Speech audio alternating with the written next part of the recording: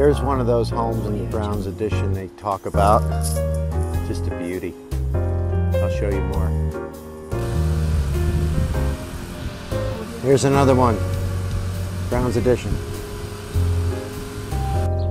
And this is the Lowenberg Roberts house. Standing in front of the Lowenberg Roberts house, Queen Anne style, 1923. Pretty amazing. And this is the Edgington house from 1889. It was built for Spokane mining operator investor Thomas J. Edgington. The house is a fine example, again, of Queen Anne style architecture. It features a dominant 7-sided turret right up there, a wraparound porch, decorative divided light windows, and a curved bay window. Amazing. Another beauty in Browne's edition.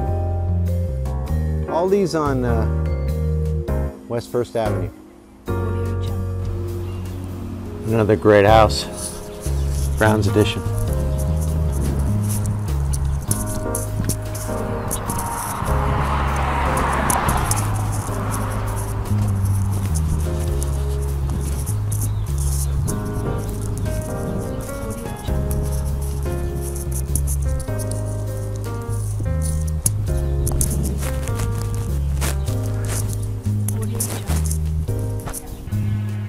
Another house in Browne's edition, just a simple old house, probably also in the Queen Anne style.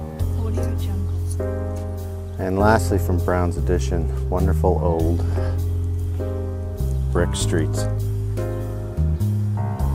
Goes back to a different world, different time. And this statue in Browne's edition also spoke to me.